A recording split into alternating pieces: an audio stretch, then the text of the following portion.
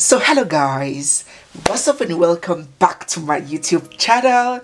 It's me, your girl Barrister Neze, and this is Nezeville. So in the crazy week that was, we had singer Korra Obidi in the news. I believe that we all know Korra, right? But just a brief recap, very brief. Korra is a Nigerian singer and dancer from Delta State. She is based in the United States and she loves to dance. In fact, she has been featured on international stage when she was a contestant in 2009 in the American talent show So You Think You Can Dance. She got married to an American chiropractor, Justin Dean, and they got married in 2017. They have two amazing daughters together. 5 years after their marriage and just 1 week after their second daughter was born, Justin Dean took to his Instagram page to announce abruptly that they were getting a divorce. More like he was leaving Korra.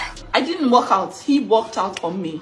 And for all of you who are supporting that man, may you fall hopelessly in love with the man who will walk out on you 4 days postpartum, who will tarnish your reputation online, who will steal from you. May you fall hopelessly in love with somebody that you gave 2 kids, and may they do that to you.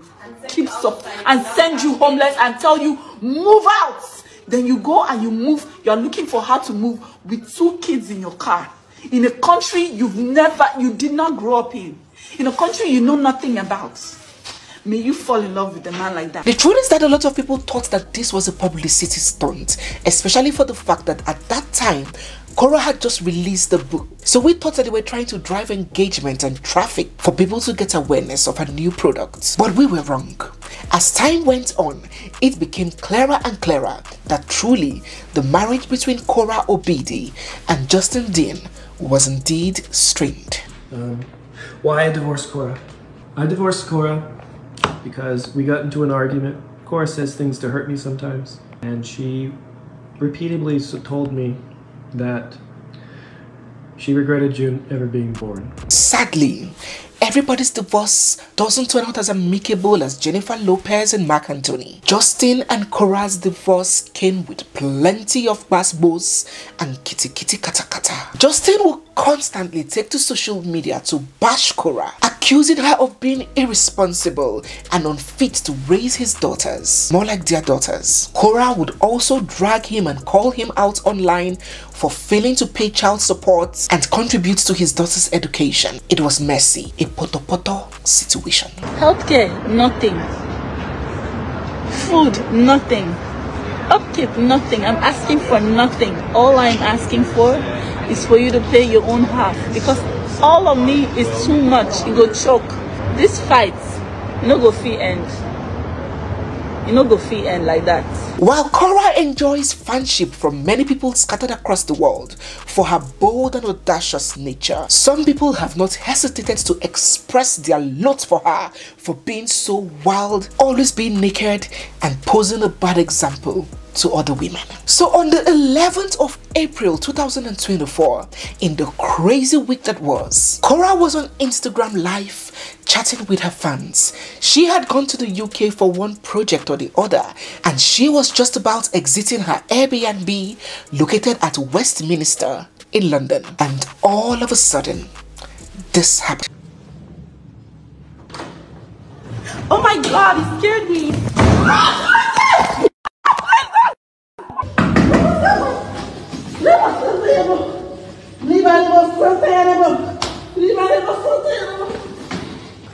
I'm sorry.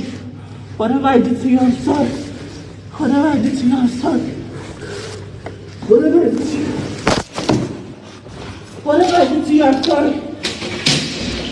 According to Korra, she had just faced an acid and knife attack, and then she shared a video of herself using Coca-Cola to wash off the painful sting of the acid. And people were like, acid care. Hey, baby girl, this face that we are seeing does not look like acid attack. Oh, acid melts real time now, as in it starts eating into the dermis and the epidermis. But what we are seeing on your face is just tears and some sweat and kata. What is going on? She went further to post this. Currently in an ambulance to the hospital, there was a knife and acid attack on me. There's been a lot of hate in the past, but this physical assault is a wake-up call. If you have any information as to the attacker, black female, 5 foot, please forward to korramanagement@gmail.com. Her sister also took to Instagram to raise alarm and give updates as to the knife and acid attack on her sister. When Korra got to the hospital, once again, she updated her fans. She said, "Guys, I'm in the hospital. Safety with travel is no longer a luxury, but necessity. The acid was salicylic and I was lucky. Love you guys." And the internet people were like, hey, now you are talking, Korra. This cannot be real acid, because if it is real acid, you won't even have eye. They'll be positioning camera in perfect positions and be doing live stream video.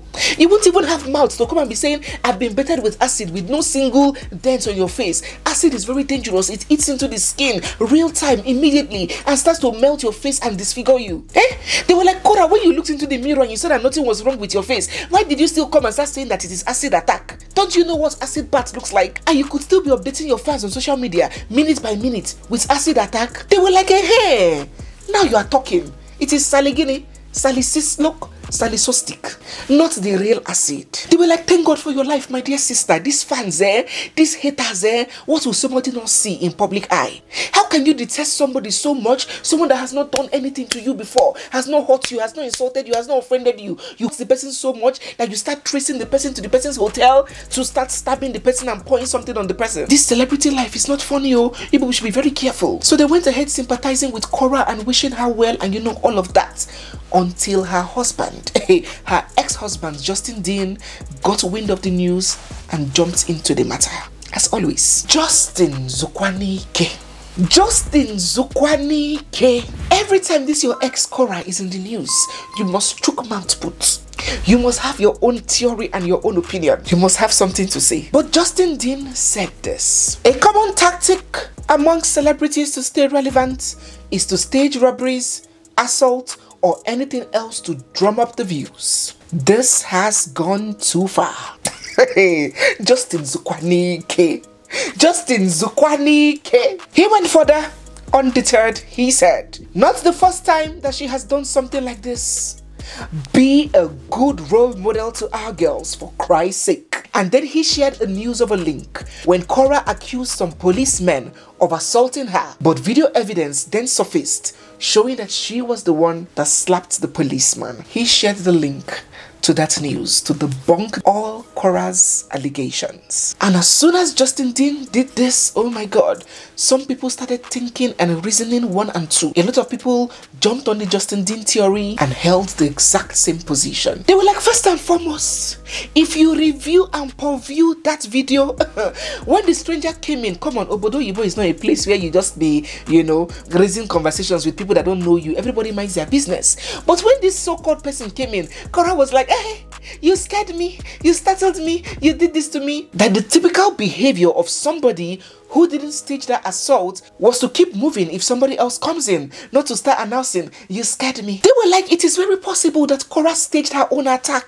especially as it is noted that few hours either before or few hours after that attack, Korra dropped a musical video on her channel. Let us not forget that before those days, Korra was getting 10 million views, 2 million views, 3 million views on YouTube, but these days, sometimes 20, 100, the views are dropping. They do not find it a coincidence that it was at the same period when she dropped a YouTube video that was not earning so much views that this attack happened. To them, it was planned. They were like, if somebody was really stabbed or attacked with acid, that person will not even know where phone is. That person will not start positioning phone to start saying, "Hey, look at me, or give me coke, let me wash my face, perfect angle, everything on point." No. And when she saw her face and she saw that there was no single dent, not even one scratch on her face, she still came online to start calling it acid attack, so blogs can carry it as acid attack and the news will go viral and then people will start searching for her. To them,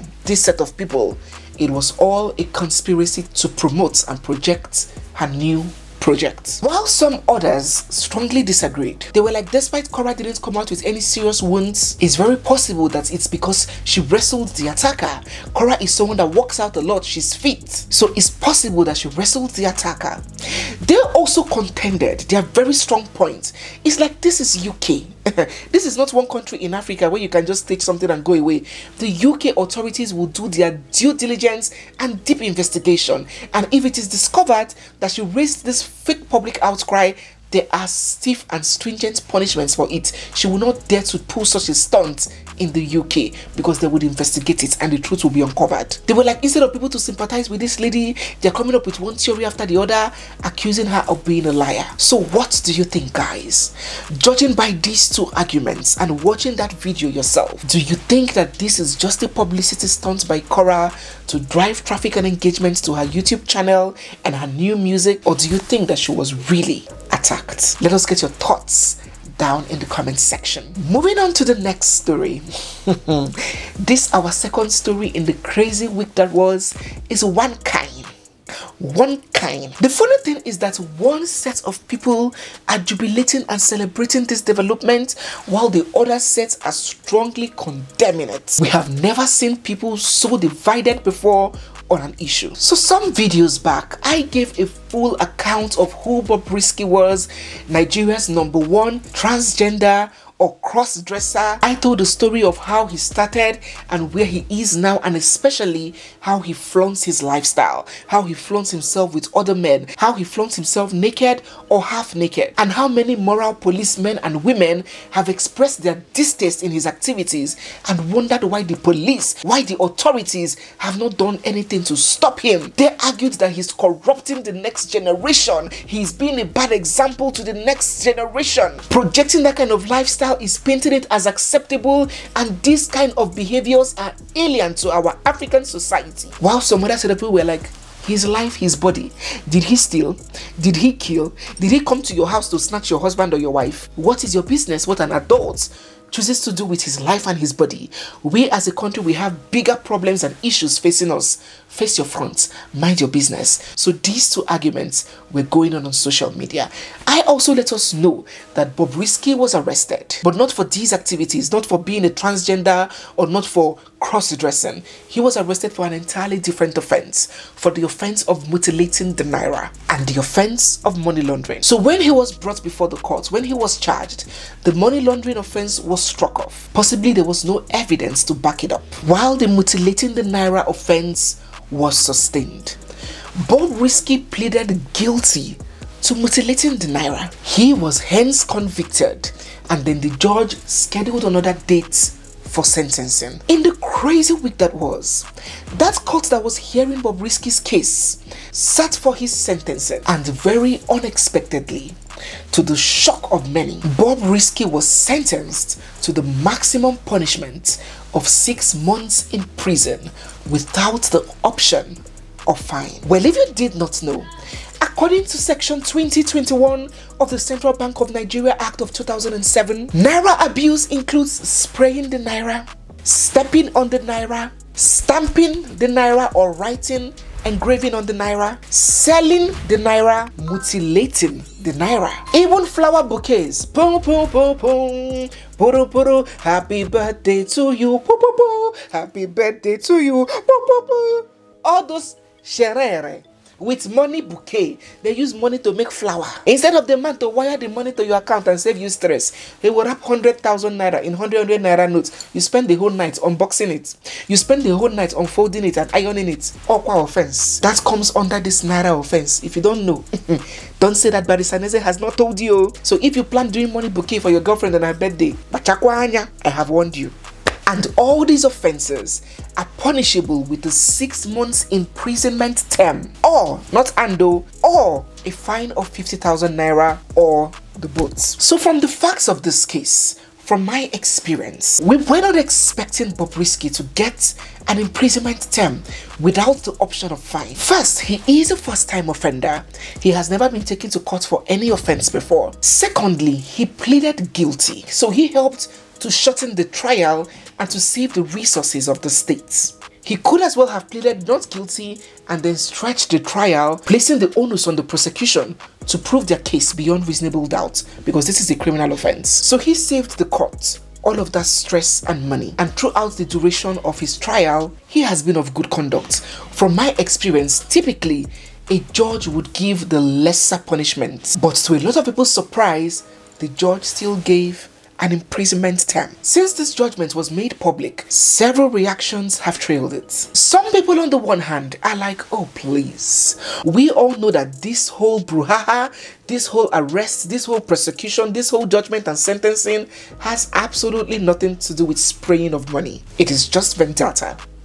The government have been trying to find a way to pin that guy and teach him a lesson. And since, as I explained, that there is no law that prohibits transitioning from one gender to another or prohibits cross-dressing, the authorities know that they cannot charge him for an offense that does not exist. So the kukuma waited for him and pinned this one on him to teach him a lesson. They were like, now Bob will be put in a male cell.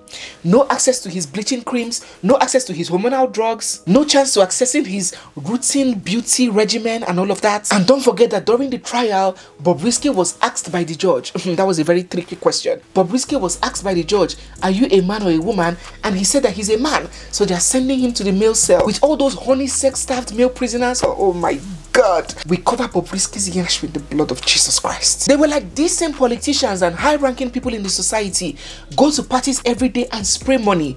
Nobody is seeing it. When the central government punished its citizens for no reason during the last election by hoarding the naira notes, people were selling naira, people were selling money. Even at weddings, people are selling money every day. Nobody is arresting them. It is arresting Bobrisky and sending him to jail that is the solution to all our financial crimes in Nigeria.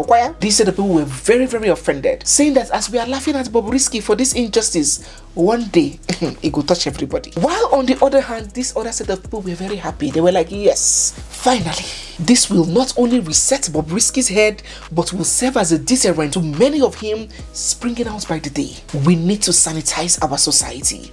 We need to cleanse and purify our society. We need our men to remain men and stop this madness on social media. They were like, yes, let him serve his jail time.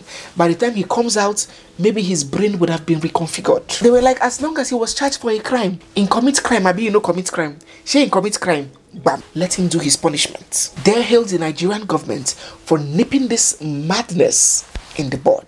Oh God, wahala oti boju. Do let me know what you think down in the comment section. Do you believe that Bobrisky was purely witch hunted and punished for his lifestyle? Do you condemn the government for doing this, or do you believe that he got exactly what he deserved? Let us get your thoughts about this story and the story of Korra Obidi down in the comment section. So guys, yes, we have come to the end of today's video. If you're new here, you're seeing my face for the first time, or if you've been watching without subscribing, don't forget to hit the subscribe button, give this video a big thumbs up, drop all your comments down in the comment section, and stay glued because we have so much more coming your way. Don't also forget that our masterclass is still up and running. So if you're interested in becoming a content creator, or you're one already hoping to up your content creation game, drive traffic to your page, and experience an overall leveling up, if you want to learn the true art of storytelling, do send a mail interested to nezemasterclass@gmail.com. Thank you so much, guys. Again, it's me, your girl Barrister Neze, and this is Nezeville. I'll see you guys in my next one. For now, bye.